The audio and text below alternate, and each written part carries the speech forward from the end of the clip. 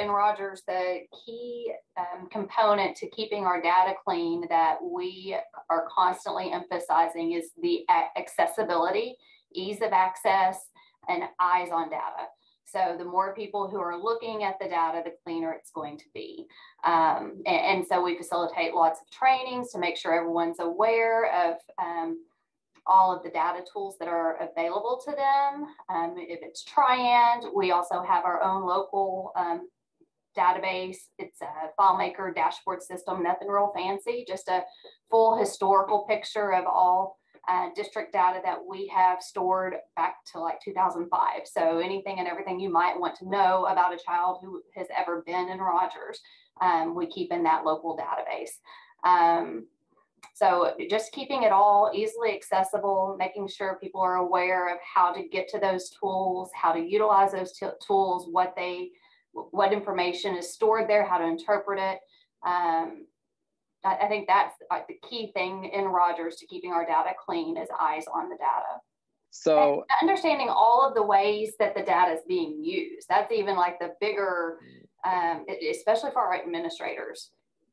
Where is this data going to? Wait, where did this company, this community, this newspaper, where are they finding this information? Or how is this ESSA calculation? How do they come up with this letter grade? So just understanding where it's coming straight from your eSchool cycle data that you are submitting, that checking that data is one of the most critical components to accurate data reporting. So. Inaccurate data can result in significant things like inaccurate funding, inaccurate allocations of staffing, and inequitable access to services. If you don't have your ESOL kids all coded accurately in a timely manner, your enrollments between buildings before rollover, making sure all those grade level promotions are ready to roll whenever that rollover happens, that their schedules are ready to upload.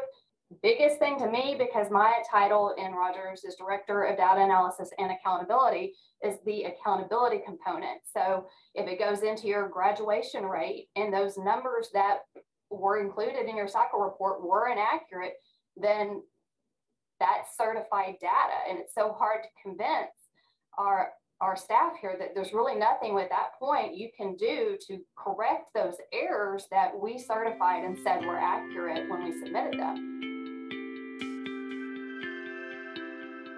Just regularly pulling and monitoring reports myself and then sharing them with appropriate staff as I see necessary.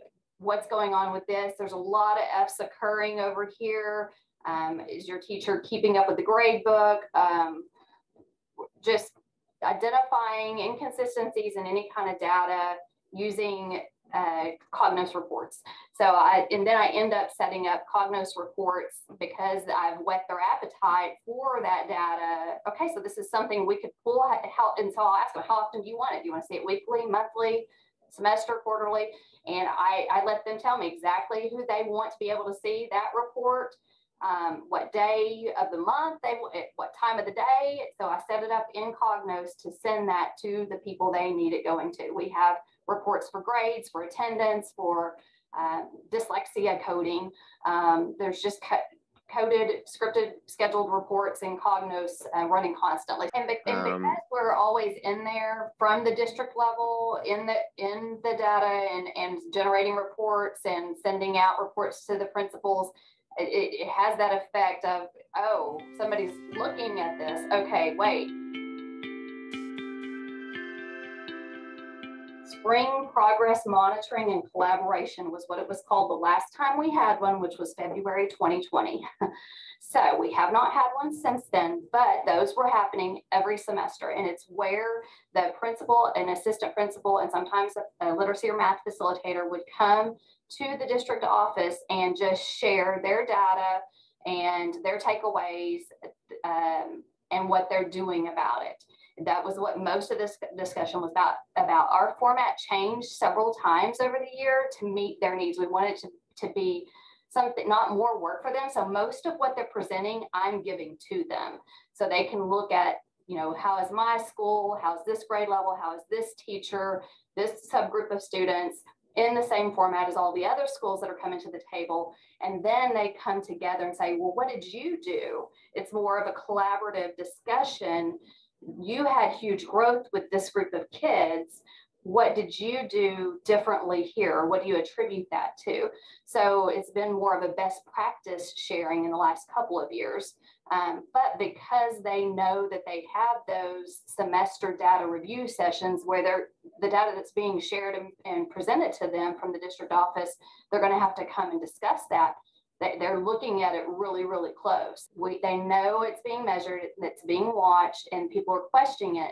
And they know whenever they're an outlier, if it's a really good positive outlier, really bad negative outlier, whatever has happened in whatever we're looking at in that data, if it's discipline, grades, attendance, whatever the data element is, they're going to have people asking them questions about it. So they're going to try to figure out if they can isolate a variable that caused that and what they're doing to replicate or make sure it doesn't happen again.